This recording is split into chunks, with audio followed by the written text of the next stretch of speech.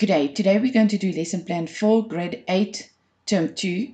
The topic is squares, cubes, square roots, and cube roots of single algebraic terms or like algebraic terms.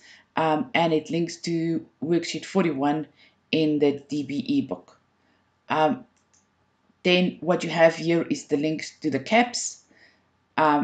We got the dictionary words. Read through them. You don't have to memorize them. Just understand the basic terminology. What we're going to do now here is we're going to pause, and then the learner is going to do the mental maths activity.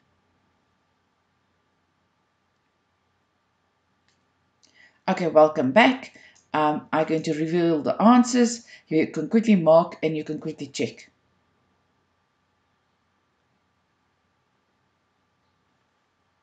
Let's then start with today's lesson. So again, we're going to introduce squares, cube roots of single algebraic terms or algebraic terms. What we're going to do is, in this lesson, we're going to revise square roots of single algebraic terms and cube roots of single algebraic terms. Remember, the focus is on the revision part of this. So let's quickly go and look at example 1. So we're going to have examples, and then we're going to have similar examples will then be labeled 1A, B, and C. So the square root of 121. So what we need to know is that 121 is 11 times 11, and the square root of that then is 11.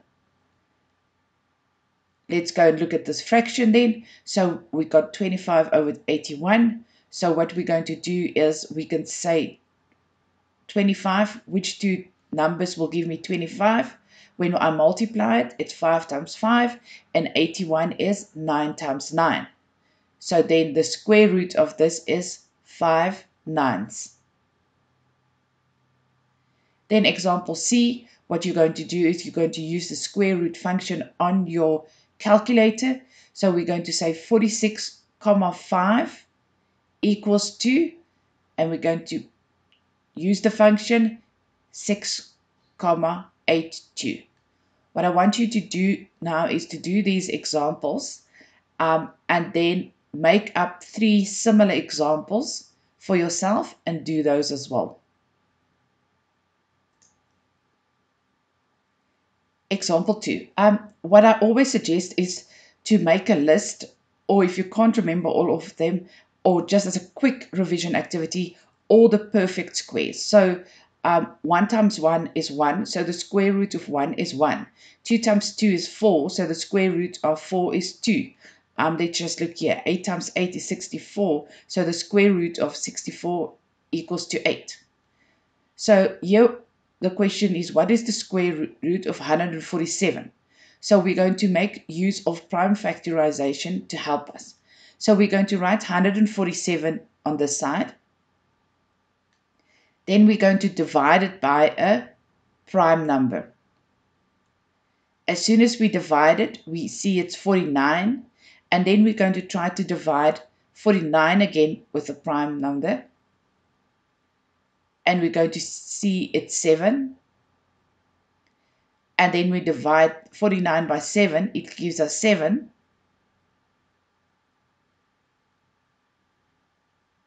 And we're going to divide this 7 again by 7, and it gives us 1.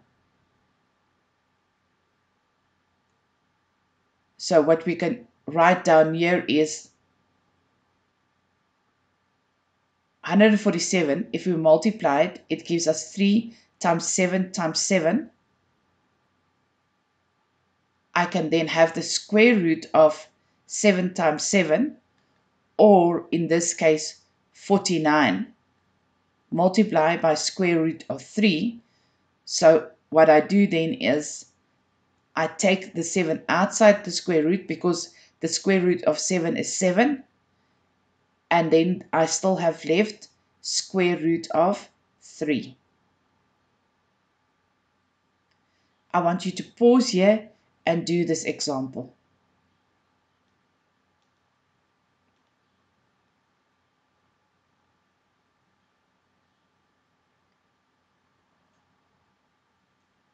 Let's quickly look at example number 3. So what I want you to do is I'm going to do the first 3 with you, and then I want you to pick up the pattern and then do it yourself. Okay. So here we got the square root of x to the power of 1, or the square root of x. And that equals to the square root of x. But here we have the square root of x squared. So we can write it then as the square root of x times x. And it will give then us an answer of x. Let's look at the next one.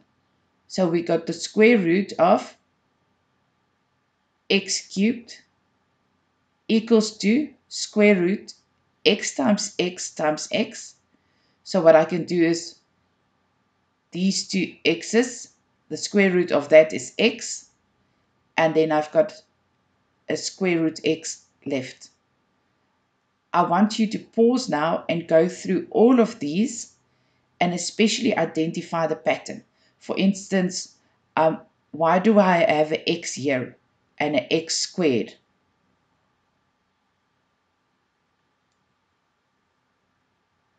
I want you to pause now.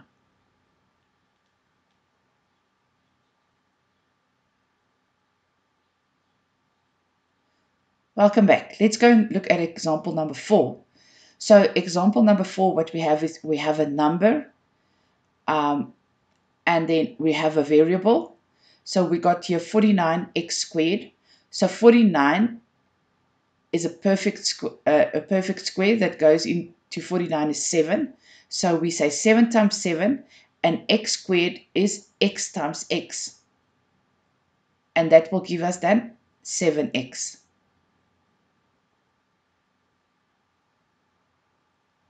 I want you to pause and do this example. Then I want you to come up with a similar example where we use a perfect square.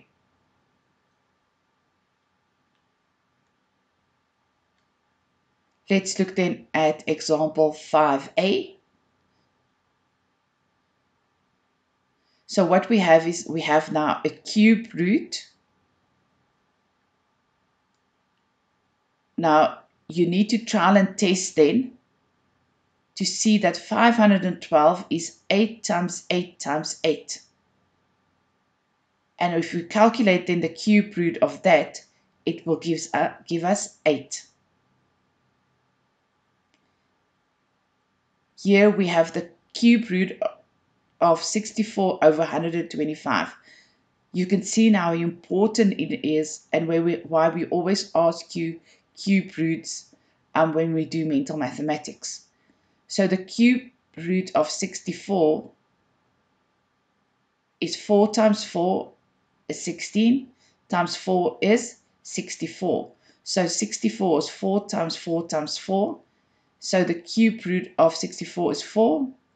And 125 is 5 times 5 times 5. So the cube root of 125 is 5.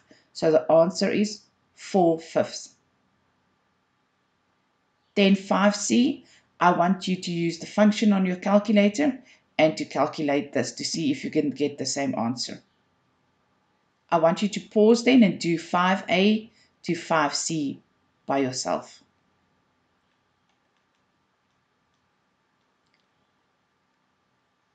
Okay, so what we're going to do is we're going to find the cube roots of the following.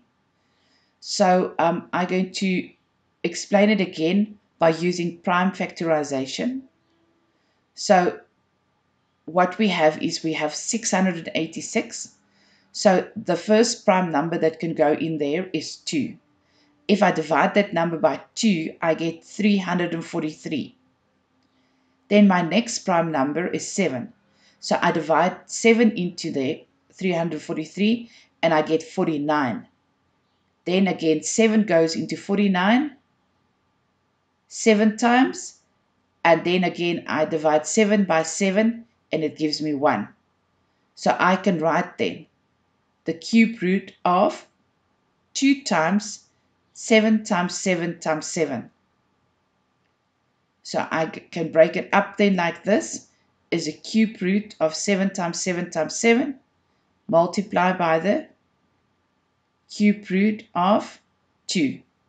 So then it is 7 and the cube root of 2. You can look at these two examples and compare them, but this is the easier way to do it. Again, is write down, make a list of your perfect cubes. Always keep them handy until you remember these.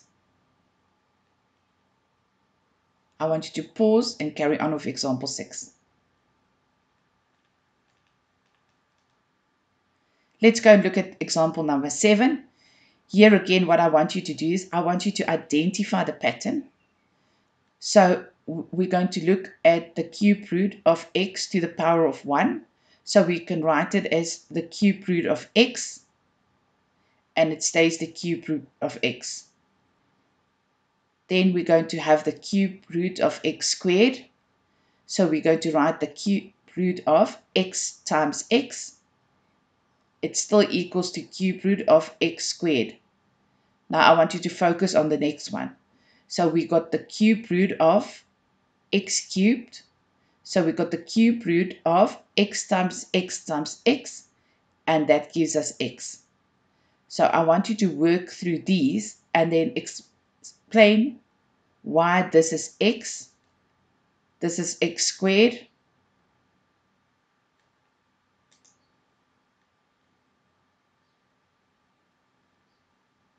and this is x cubed.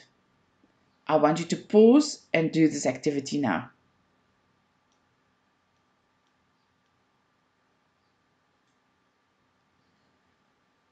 So our last example, what we're going to do is we're going to simplify then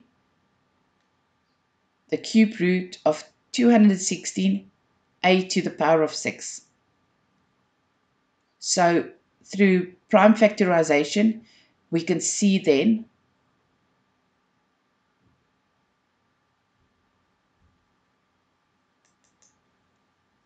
that 6 times 6 times 6 equals to 216, or you must try and test until you get that, or you go back to your list. Let's go to the previous page of your perfect cubes. Then a to the power of 6, you can write it out like this. So what we have is then we got 6 times a, so we got 6a to the power of 2, or 6a squared.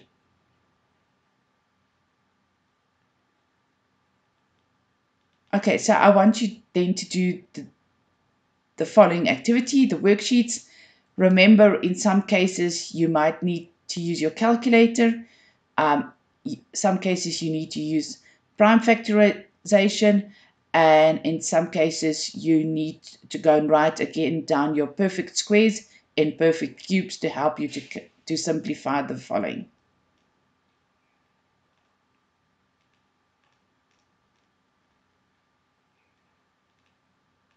Again, as we always give you some extra activities, it does not always relate to this.